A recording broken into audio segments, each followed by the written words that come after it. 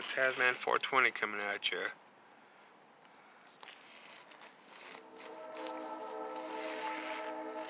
Sorry about the shaking camera, y'all. Just getting things set up.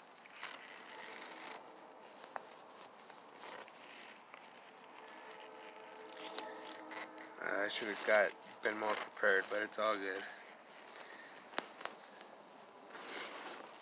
But yeah, for all,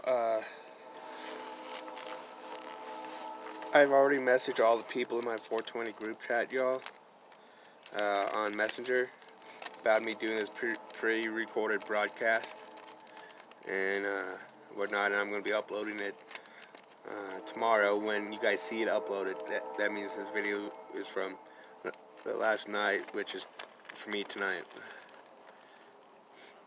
And that bud that I showed on my live broadcast on Facebook, there it is from earlier.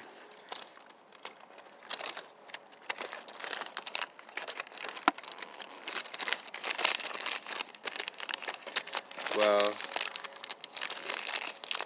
for all as most of y'all know, that noticed, when I do these pre-recorded broadcasts, I upload them both to my YouTube channel and my 420 group page. And some of the people on my 420 group page knows what I'm going through. So when you guys see this, this is a tarp right here. This is my little corner of a front patio of an abandoned house, and all that. I got my blankets and my sleeping bag already ready for the night, to update everybody on my YouTube channel.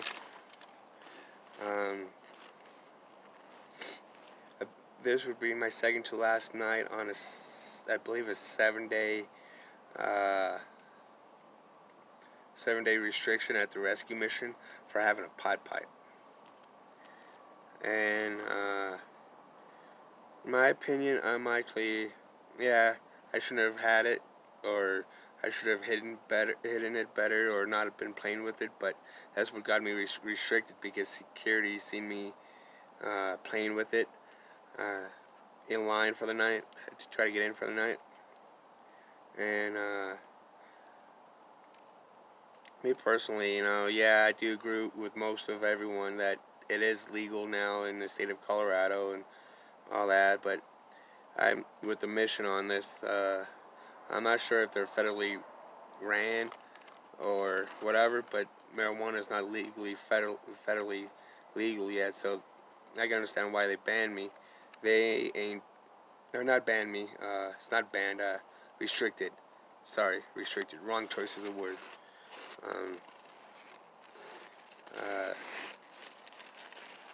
But yeah.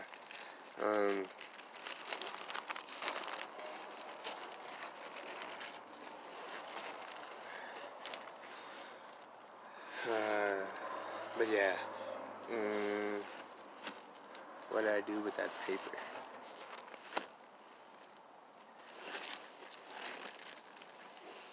Okay. Blonde moment, brain fart, whatever you want to call it.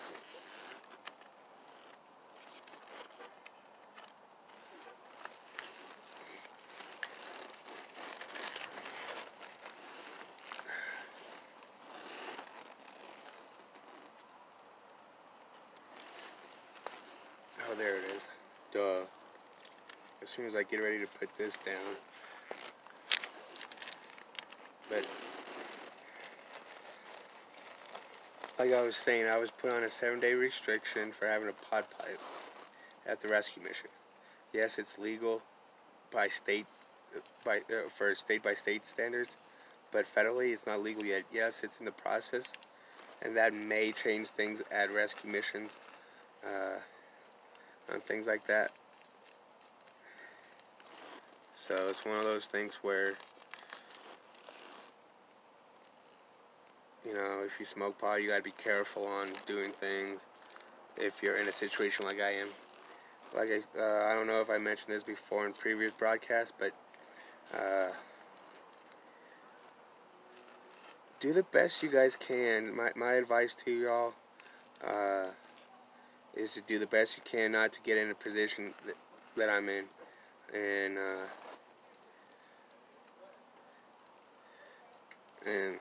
and all that. Yeah, it does happen to the best of us. Believe me, I wasn't ever expecting it to happen the first time.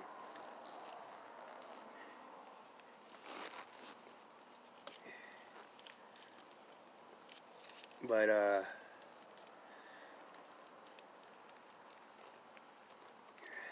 give me a minute.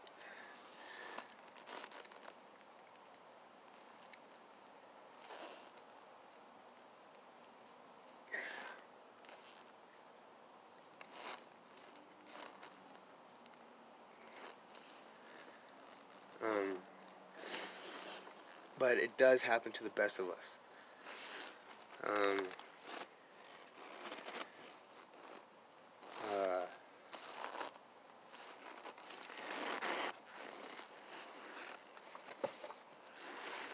I hope that's better, y'all.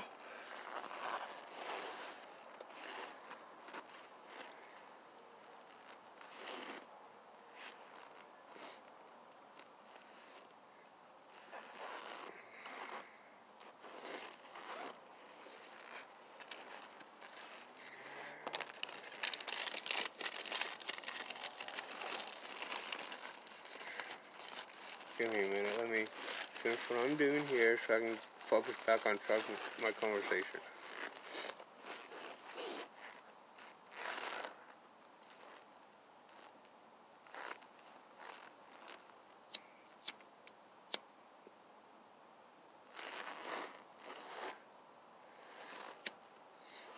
Cheers. Happy Valentine's, everyone. When you guys see this tomorrow, or it'll be today now after you guys see it uploaded, but happy late Valentine's, y'all.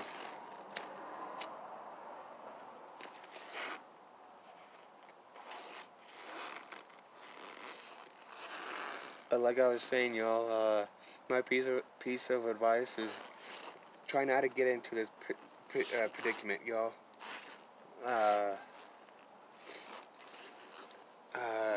When I first started the 420 group page on Facebook, I was already in my own place. Give me a minute. I hear somebody.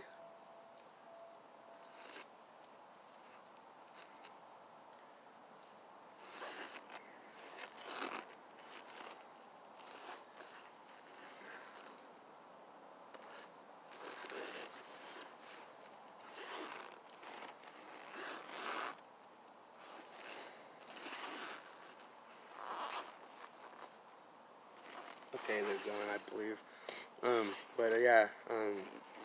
When I first, like I was saying, when I first started this group page on Facebook, I had my janitorial job for a year that I've had for a year and a half. I had my own apartment. Some of y'all know that from the beginning, like Rob and a couple of others, knew that, when I had my apartment, I was married.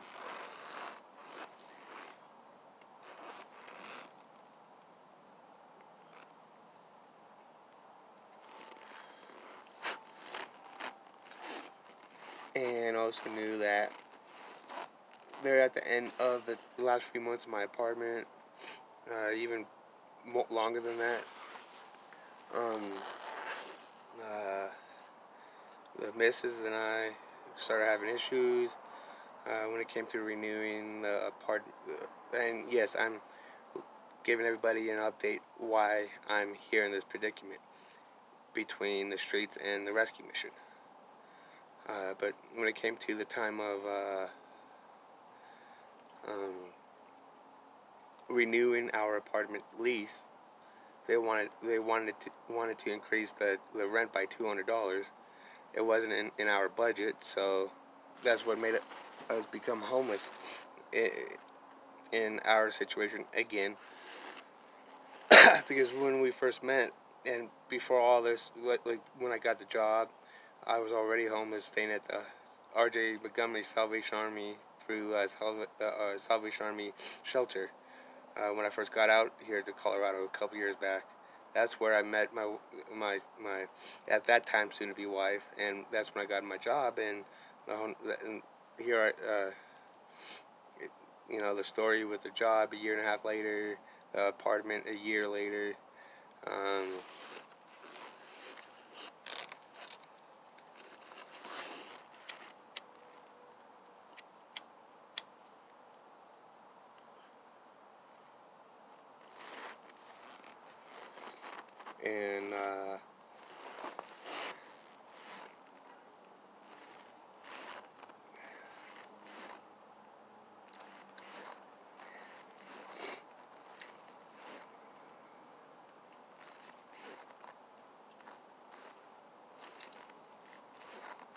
and all that,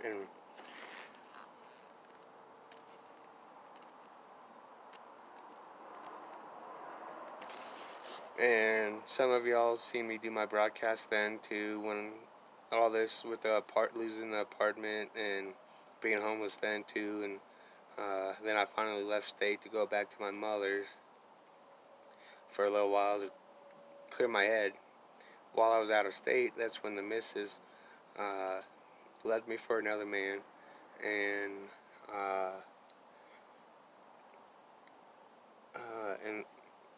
and I told her not to.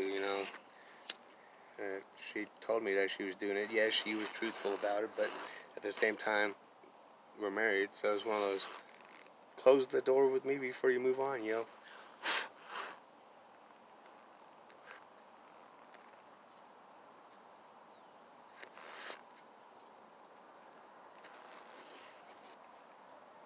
And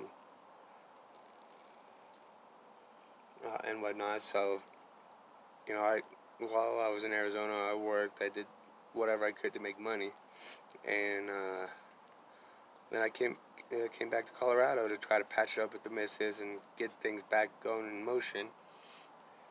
It didn't work out, so now it's back to my main plan is coming back here to access the resources that Colorado Springs has to offer compared to Phoenix, because um, uh,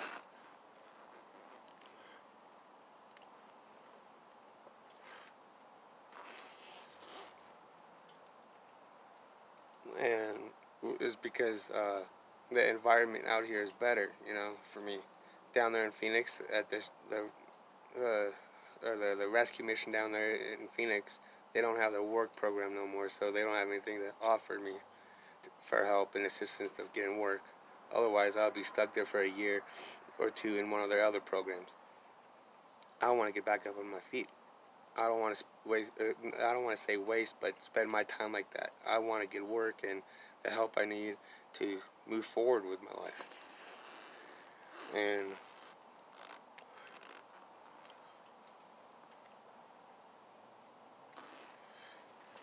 and whatnot. So, and there's this other shelter down there in Phoenix where, yeah, they have resources. They probably got programs that I can join to be able to do just what I wanted. But down there, the second shelter I stayed at down there once before, uh, it makes this. I just want to say it's not a recommended place for people who end up in this situation to stay at, because and remember, I'm talking about this one shelter in Phoenix. Um, uh, it, they have street gangs that literally live on the streets right there in front of the shelter. They kind of have dope up and start fights and have backup if people try to defend themselves, and which is a chicken shit move in my opinion. Um, and all that, ambulances, fire trucks, and police officers were like a multiple time a day occurrence. It became part of the scenery, if you will, like seeing trees in nature. It was just part of the everyday scene. You know, So I chose to come back. The missus didn't want me to come back. You know?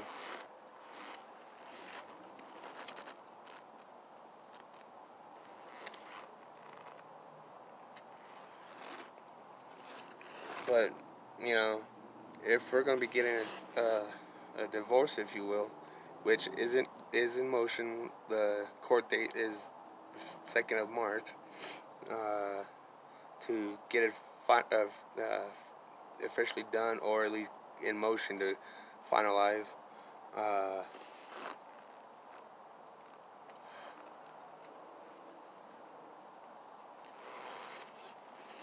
Um, and whatnot. So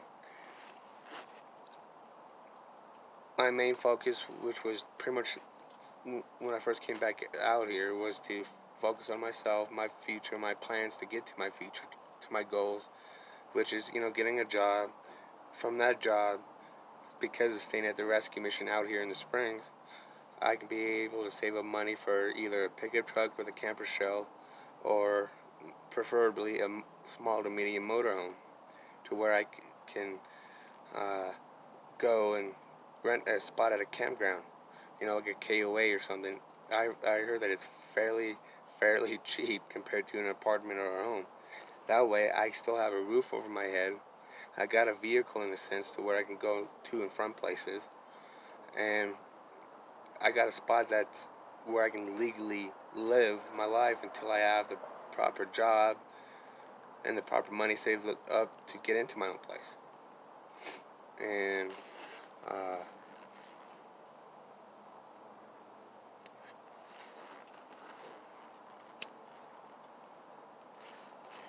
that happens to be an apartment or a home of some kind.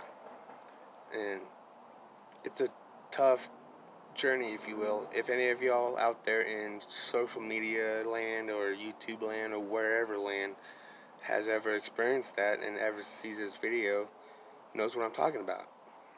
It's a long process, very long, with all the normal people out there that have their shit straight, if you will, that never had to experience this, any kind of hardship or whatever in life. They can only imagine. They don't have the experience or the knowledge to understand where we are coming from.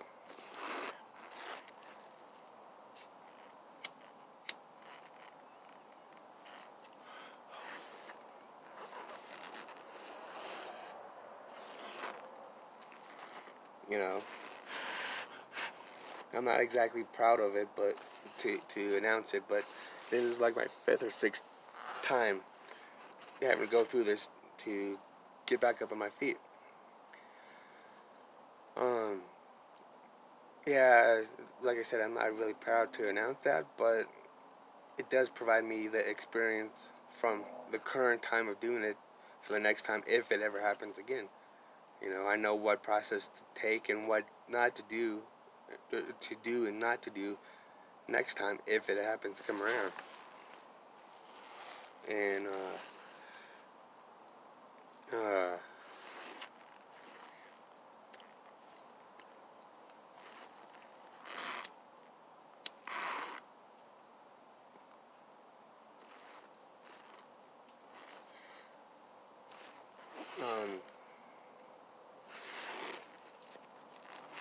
for and also my tip in like my tip for all those people that end up experiencing this or are currently experiencing this, and if you guys happen to come out here or already out here in Colorado Springs, I advise, the resources are good. If you have the patience to deal with stupid people and whatnot, the rescue mission out here is pretty alright. But there's a lot of people. If this rescue mission here in the Springs happens to be low barrier, meaning that no kids are allowed because of the kind of crowd that hangs out here and stays there at the Springs, you know. And give me a minute, y'all.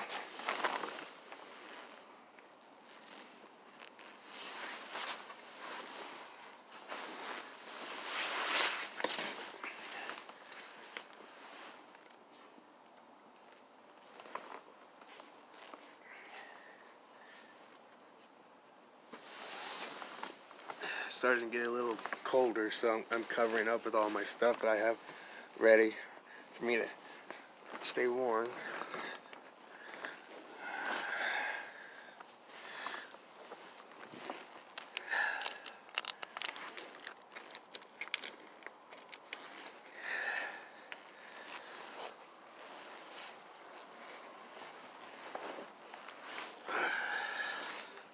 Sorry about the messed up hair, you know, I can't exactly stay fabulous all the time.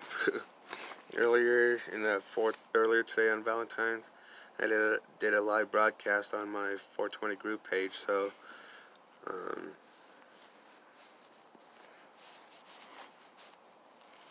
well, and also what else?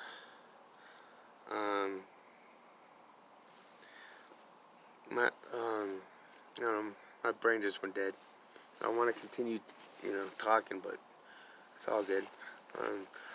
But like I was saying, the live broadcast I did in the 420 group page, I still have it on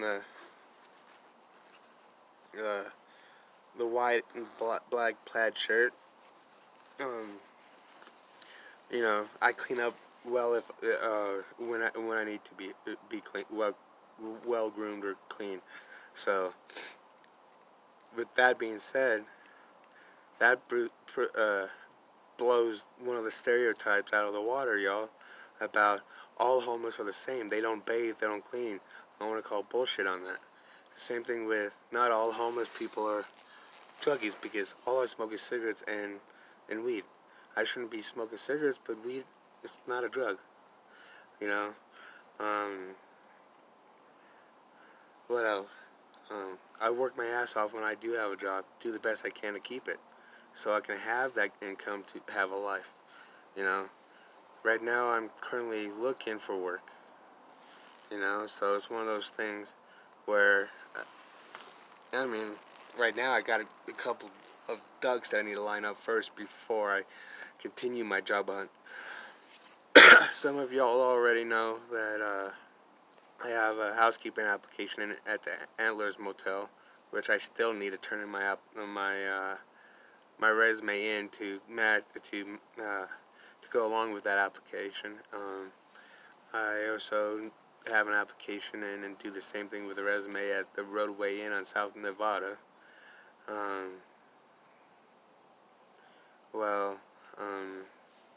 So I'm trying, and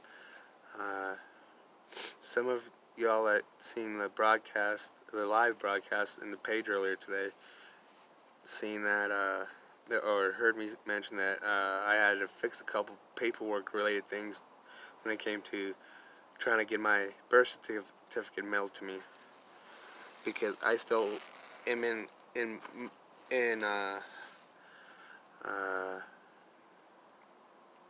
transition of getting my Arizona driver's license over to the state of Colorado, so I can legally drive. That means I can also apply for driving jobs if they ever came available out here.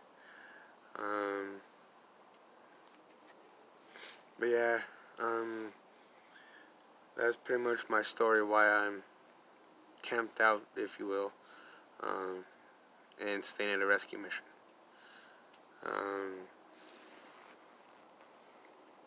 That's part of my story. I originally came out here a couple years ago from Arizona. What made me come out here originally from Arizona was a couple years back was when I was staying at that one, not the rescue mission in Phoenix, but the other shelter in Phoenix that I stayed at. There was an old married couple that I made friends with, family-like friends with, and I was hanging out with them for a few months.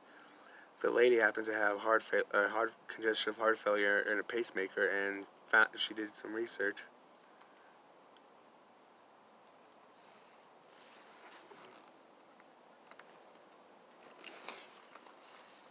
I need to switch that light. But yeah,